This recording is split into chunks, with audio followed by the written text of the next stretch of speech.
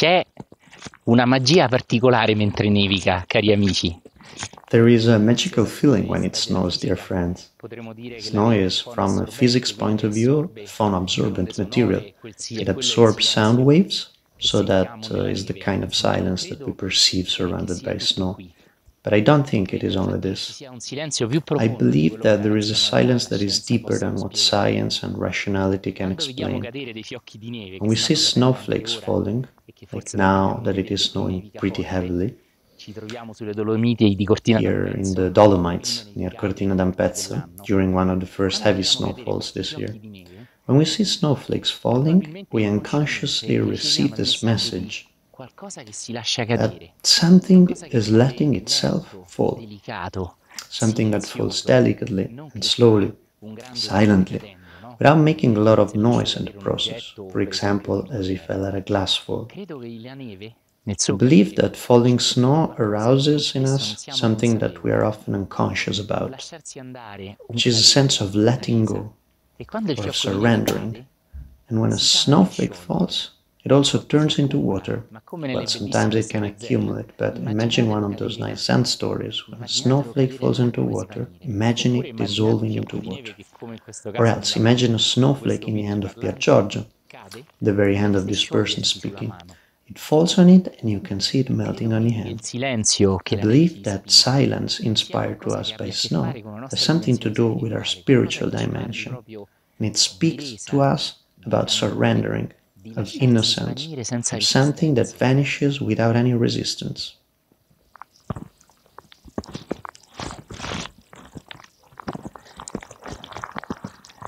Nell'ultimo incontro, in our last meeting, we spoke about a strength that instead of making us something more, it makes us something less.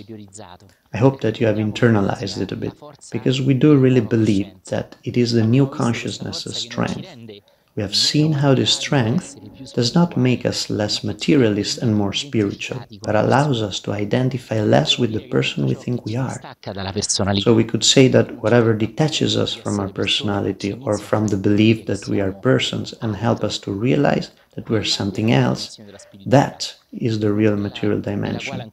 It is not what many hypnotized people think, namely to improve whatever pertains to the personal sphere, thus improving the dream rather than waking up. We are able to wake up by simply touching the spirit lightly, without having to improve our dream, and almost paradoxically, when we wake up, we can also help this world to improve, simply by what we emanate, with our silent emanation, without guruing, without telling the other how they should live or eat, sleep or meditate, so on and so forth. We talked about it in our last meeting, so I won't keep on insisting about it. In this marvelous place, look at this beauty here.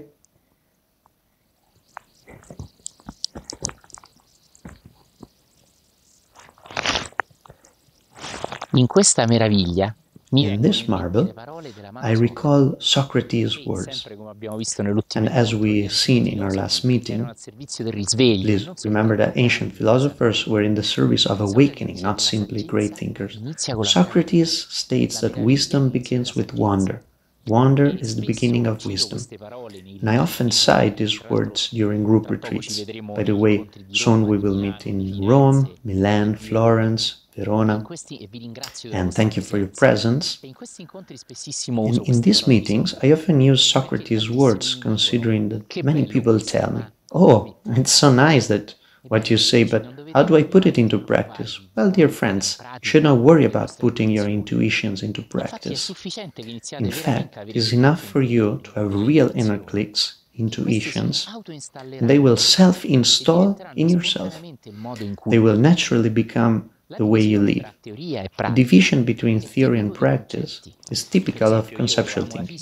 For example, I love physics, as you know, and in the subject there is a great difference between theoretical and experimental physics. But both are important, even if they are clearly distinct. Theoretical physics on the one hand, and rightfully on the other, the experiments that have to be carried out in laboratories. Anyway, why is there this sharp difference between the two? Since the scientist, the physicist, and the experimenter is, only apparently, apart from their experiments. Let's say they look at it from outside, and therefore scientists and the objects of their experiments are not one thing. And this is how it is in our external dimension. But in the inner dimension, this distinction does not exist. Thus, there is no distinction between theory and practice, and it is sufficient that you have your first inner clicks, so that you can see that the way you perceive your life will drastically change without you wanting to change it. Imagine a child. Imagine telling that child, you should behave like an adult. From now on, you should be an adult.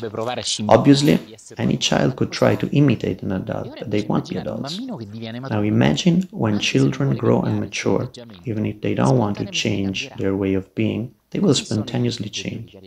These are inner clicks, my dear friends. By helping us to realize that we are immensely greater than personality, they transform our life and the way we approach everything, even if we don't want to put it into practice. It simply happens on its own, like these snowflakes falling on their own, spontaneously as this marble.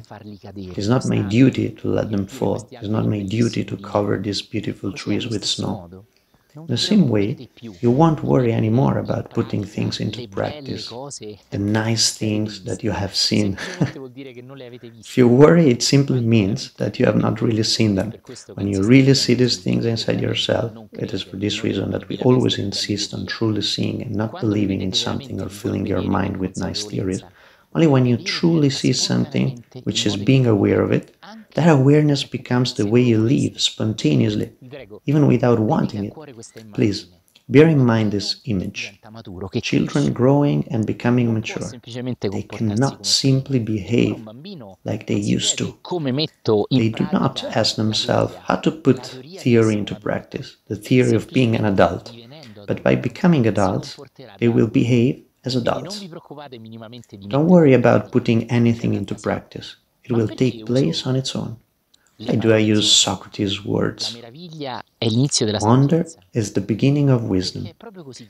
Because in this way, we become adults, my dear friends, by becoming aware of marvel and marvelous things, instead of filling our minds with concepts and being able to wonder about things.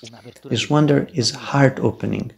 When we say, oh, marvelous, that kind of wonder derives from awareness. It does not come from the ego or the mind. And it is beautiful that Socrates says, wonder is the beginning of wisdom. It is not wisdom, it is the beginning. Why does he say that? By the way, snow is falling from a tree and it is marvelous. Socrates says this because when we begin to wonder about things, we begin to truly learn. In life, we think that we learn, but in fact, we just absorb mechanisms that we tend to repeat like robots. To truly learn requires awareness. One of our beloved Krishnamurti's teachings is called Beginning to Learn, a very beautiful text that I encourage you to read. So when we begin to wonder, we start to truly learn. This does not mean to fill our brains with information and repeat them many times, thinking that the more we repeat them, the higher will be our grade. This is not learning. It is only filling ourselves with silly notions that burden us, making us sort of sausages. Marvel is the beginning of wisdom. When we really start to see beauty, there is something inside that clicks. Something starts to open up inside, and our heart, our being, starts to be vulnerable, without fearing to be fragile, as it manifests its fragility instead of hiding it behind a thick and heavy armor, as we usually do.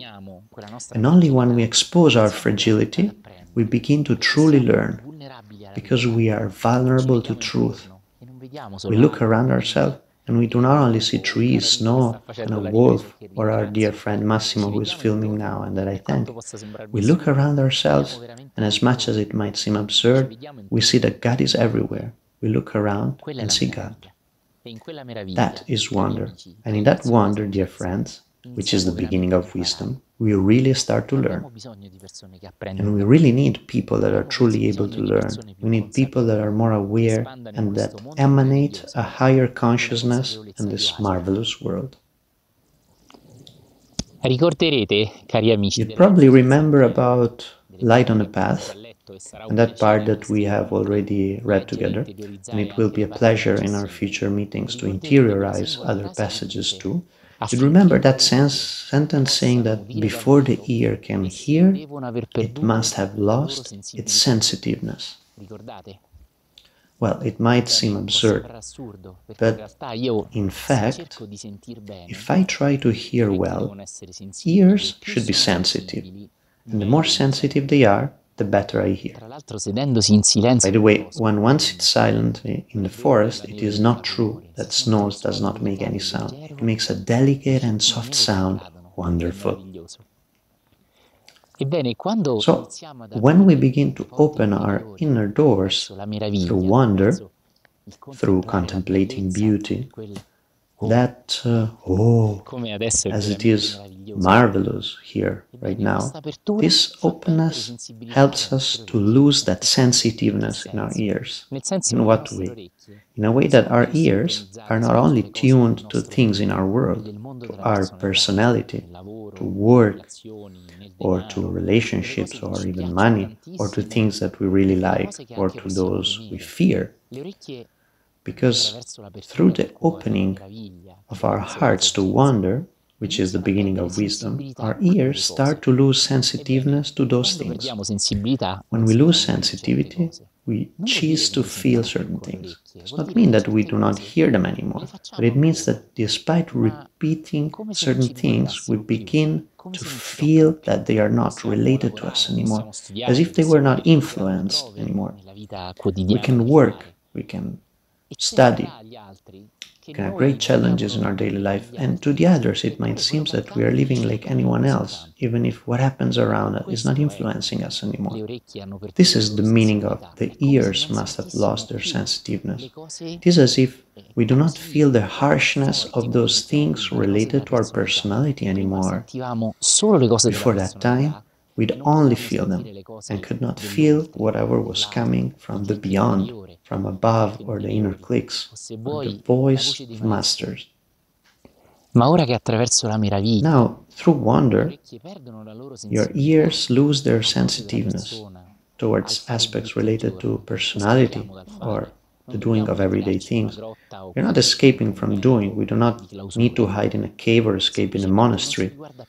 We are not influenced anymore, and then, as mentioned, in the light on the path, ears can really begin to listen, losing their sensitiveness, and instead of hearing what is lower, we begin to feel something that was already here, but we could not perceive, since our ears were all caught up in hearing things from our personal sphere only. Now we start to refer to what the light on the path calls the voice of silence, or the voice of the master. These are not words like those pronounced while speaking now. It is something we can vaguely realize looking at this snowfall. Observe it quietly. Appreciate its beauty and its subtleness. It is likely that you are not able to hear its delicate sounds, which instead of breaking through silence, makes it even deeper. Look at this snow falling for a bit, quietly. It is not even necessary that you are physically here. Connect yourself to this marvelous thing.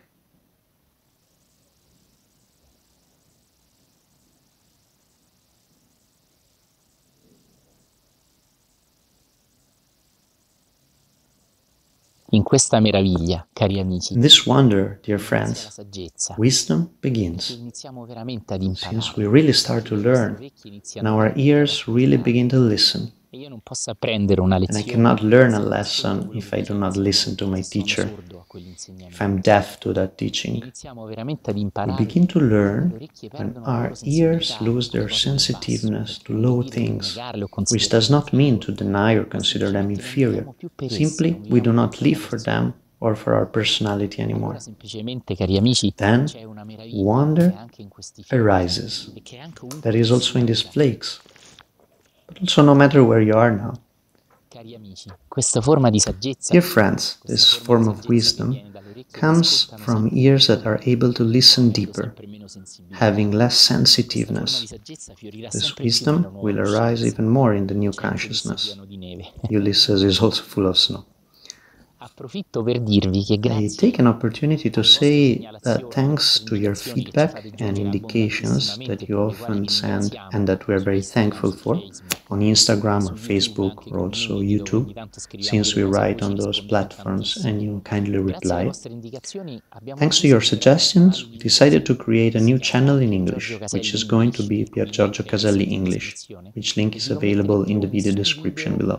So to avoid uploading English videos in the ScuolaNonScuola channel, that will be an Italian-only channel, in order to make this channel more friendly for everyone.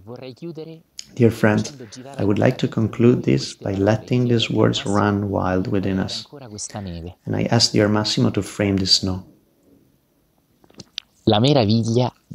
Wonder is the beginning of wisdom, as stated by Socrates.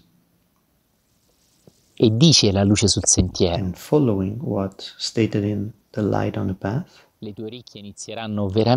before the ear can hear, it must have lost its sensitiveness.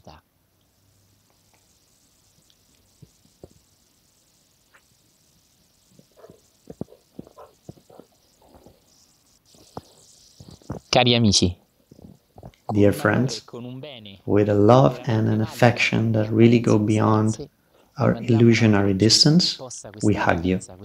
May this wonder open our heart and let our awareness blossom.